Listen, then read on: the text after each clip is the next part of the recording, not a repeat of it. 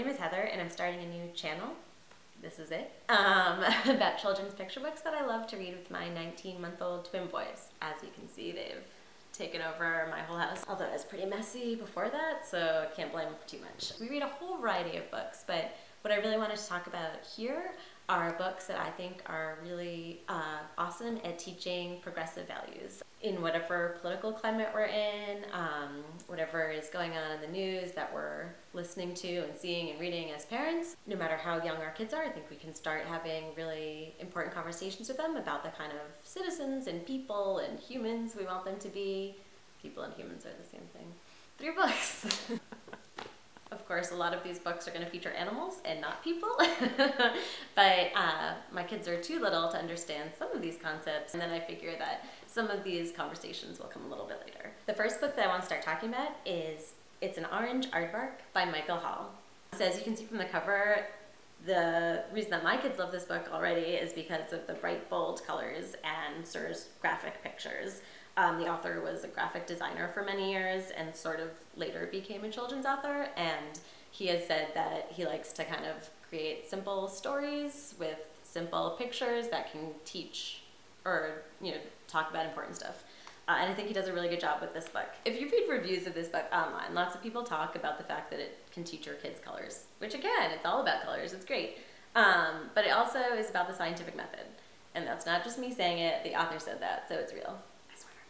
There are 5 characters in this book. This guy in the yellow helmet, he's the scientist. They're all carpenter ants. The guy in the orange helmet, he's the fearmonger. 3 guys in blue helmets are, they're all impressionable ants. They don't really know what's going on. They get scared when the fearmonger is going, but they get excited when the scientist is talking, and so they sort of go back and forth, and the scientist is kind of trying to convince them of what's happening. So what is happening? We, the reader, know from the get-go that there is a big storm. It's thundering and it's raining and the ants are in a tree stump, so they don't know what's going on. And that's what the question is. What do we hear going on outside? Whirr is how it starts, and that's kind of one of the big noises. There are lots of fun noises in this book. And the scientist ant starts drilling holes to figure out what is going on. This guy in the orange helmet, or little fearful ant, does not want any holes to be drilled because he's convinced, without any reasoning, he's convinced that there is a big aardvark lurking outside of the tree stump waiting to eat them all. That's an aardvark. And okay, I get it. That would be scary. Aardvarks legitimately do eat ants, and I'm sure if they scurried out of their stump and they saw an aardvark waiting there, they'd be terrified. And if they got eaten up, that would be bad.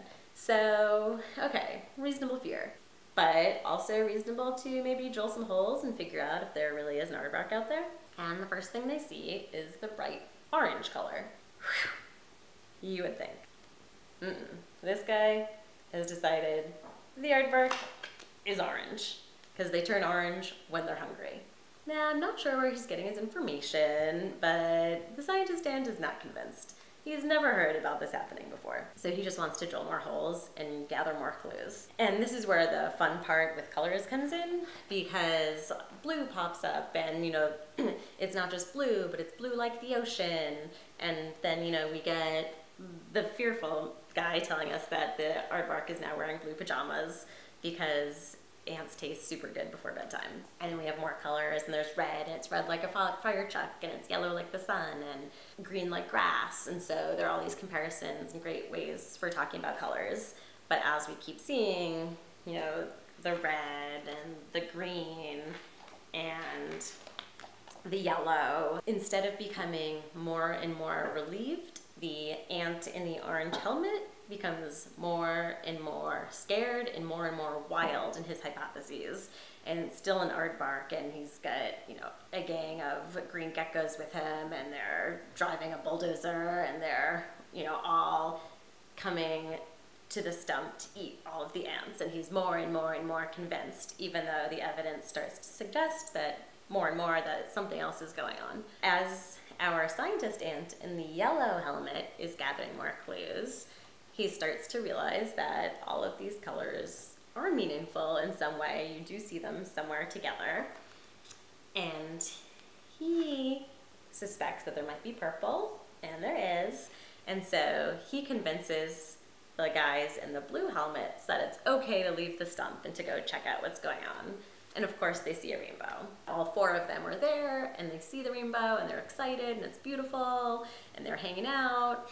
And then the scientist ant goes back down into the stump to let the kind of scaredy ant know that it's okay, coast is clear. Come on out, dude. Now, I'll admit the ending is somewhat ambiguous, except not really. My husband totally did not get the end. He read it to our kids and he's like, oh my God, there's really an aardvark out there. He's pouring purple grape juice. It's not true, there's no aardvark. It's a good opportunity to have a conversation. So I'm just gonna show you the last page and spoil it for you. Here is our fear-mongering ant, and everyone else has gone outside of the stump. And the scientist is trying to kind of pull him outside too. And he says, no, no. Grape juice, because the last color that they saw when they drilled a hole was purple. He says, grape juice tastes good with ants too, you know. And the scientist is like, ah. And he gets really frustrated. It ends on sort of the fear of the orange helmeted ant in the stump, because he never went out to see what's actually out there. And the frustration of this scientist who has given him evidence and went out and confirmed his hypothesis that there's a rainbow and he knows what's going on and he still can't convince this guy.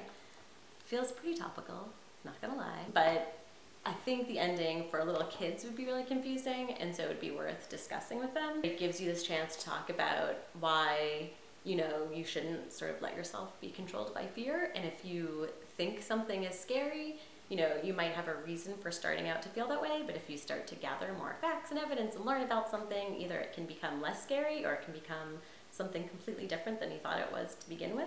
And so I just think this is a fun and silly and colorful book, but also a book that gives you opportunities to start having bigger conversations. And that's why I like it. My husband, I talked to him and he now agrees with me too, because I'm right. So I have a long list of other books that I love to share with you in the future. You probably just being my mom. Hi, Mom. But if other people are out there and also want to know more about some of the books that I have that are teaching progressive values, please subscribe below.